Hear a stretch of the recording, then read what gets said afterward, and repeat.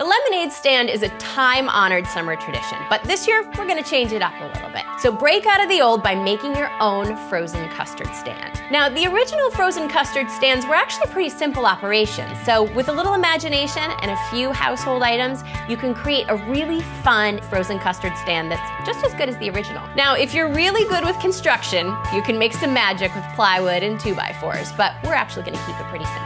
Decorate your stand with markers, poster paints, streamers, pinwheels, anything you want. Get the kids involved and get inspired. Have them decorate the custard cups, help you create some toppings, and create the signs.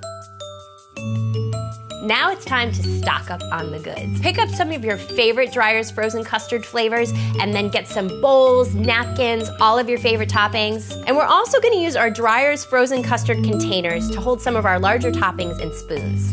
This looks so good, this is like Pinterest worthy. Find a sturdy folding table and open up shop. Find a well-trafficked spot, hang out, and meet the neighbors.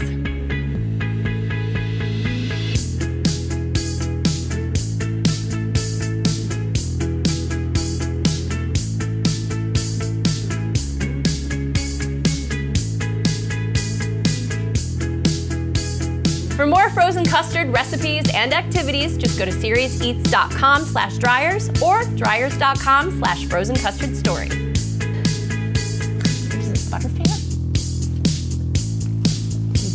You guys gonna make a frozen custard stand or what? Get out of here.